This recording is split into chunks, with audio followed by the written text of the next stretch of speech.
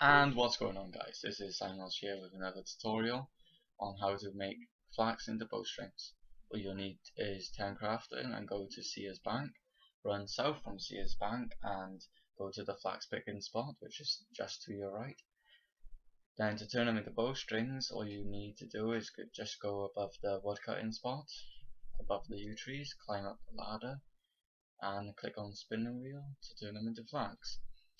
This is good money if you're a low level. You can make around 1 mil in 2 days.